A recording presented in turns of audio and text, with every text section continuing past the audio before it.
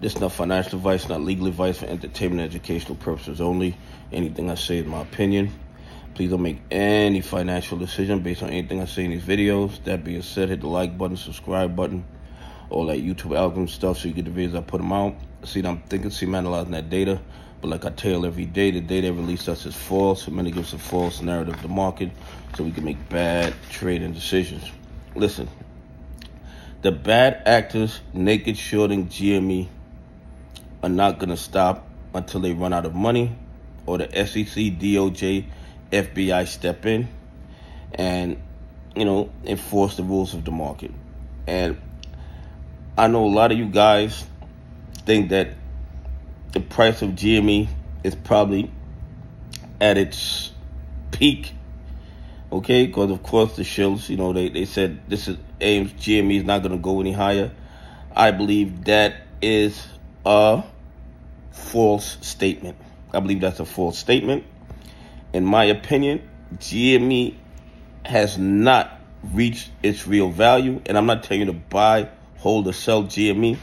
I'm telling you that a company that's sitting on over $4 billion in cash with hardly any debt and a player at the helm in Ryan Cohen is not going bankrupt anytime soon. It's just not going to happen. And like I tell you guys every day, the only people staying in this GME play who are shorting it are people who are trapped in the play. They can't get out. They created too many GME counterfeit short positions. And in order to keep those short positions, they got to keep adding more counterfeit short positions every day. This is run just like a Ponzi scheme because you need new counterfeit shares to cover the old counterfeit shares in order to keep the Ponzi scheme afloat. And that's what we're looking at, okay? That's what we're looking at. And if you're holding GME shares, and once again, I'm not telling you to buy, hold, or sell GME, but if you're holding GME shares, it costs you absolutely nothing to hold. But these bad actors, they got to put money into play every single day to keep it suppressed, because the minute they can't suppress it anymore, the price starts moving up to its true value. And that's what they're afraid of. And you know what they're terrified of? You know what keeps them up at night? What keeps them up at night is Ryan Cohen making an announcement that's going to be fabulous for GME. If he announces some type of collaboration, some type of investment that changes the game, all the GME naked shorters, their nightmares will come into fruition, okay? That's what's going to happen. Anyway, let's look at the numbers. This is my numbers videos, okay?